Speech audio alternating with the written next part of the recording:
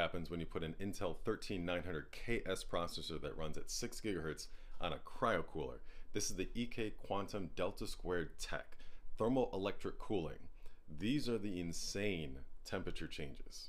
As a frame of reference, right now with the TEC being off, the CPU is idling at around 50 degrees Celsius.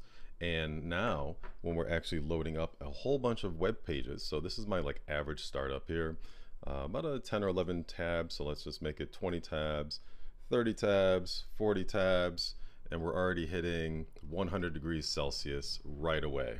Look at that. So even on custom water cooling with a 360 rad up top, a thick boy, and another 360 rad on the bottom, we're already thermal throttling, hitting 100 degrees Celsius, just running Edge. Yes, I did say Microsoft Edge. But now let's turn this cooler from standby, and you go to mode right here, and let's put to cryo. There we go. Cryo has started, and right away we can see our temperatures plummeting right now. 10 tabs, 20 tabs, 30 tabs, 40 tabs, and it looks like 58 degrees Celsius is our max. That's a little bit of a drop right there.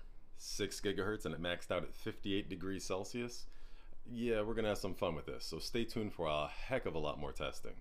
And shout out to Intel for sending the 13900KS processor and EK for sending their EK Quantum Delta² TEC.